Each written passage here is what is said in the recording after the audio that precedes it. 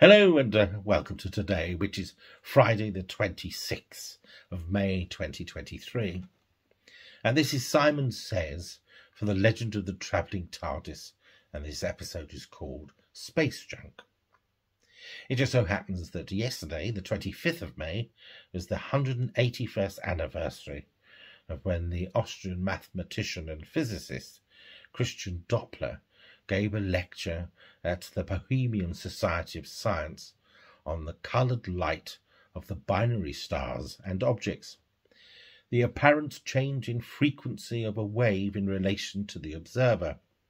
This has become known as the Doppler effect, and this is why this little piece of brilliance helps us calculate the distance of stars today.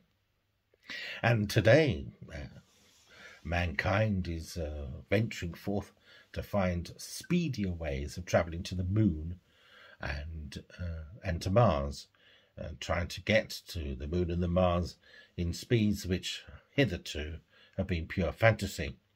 And at the forefront of this venture we have Elon Musk, Jeff Bezos, and to some extent Richard Branson.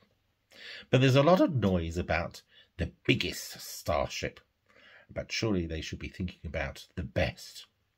So whilst this game of penis envy is played out, perhaps we should reflect on the consequences of mankind's actions in space. For decades now we've been sending up satellites, and we have a space station. And this is wonderful technology which society cannot do without today. But hundreds of these satellites are now obsolete. They have died, effectively, but they're still travelling around the planet at orbit, travelling at 28,000 kilometres per hour, and are tremendously dangerous. Should one hit the space station, for example, this would be utterly calamitous. And, of course, the true catastrophe would be that all that are on board would die. Surely this blanket of satellites could be blocking sunlight from the Earth. And what then?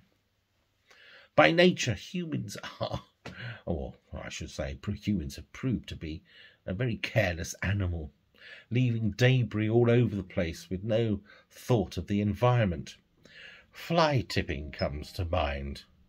And more recently, we have read stories of water companies dumping raw sewage into the waterways with no thought of health and safety. But what of the health and safety of space? A small percentage of out-of-date satellites have been encouraged to fall to Earth and burn up in the atmosphere. But surely some of these materials could be reused. Could we not bring these old satellites back? Because, after all, they are made with precious metals. Colonizing the moon and the Mars is very exciting, and I'm all for it. But we must clear up as we go along by reusing whatever we send out into space.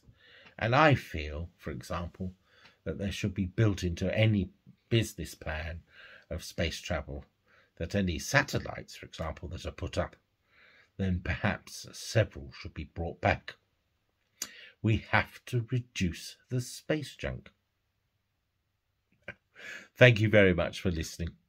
Until the next time, toodle pip.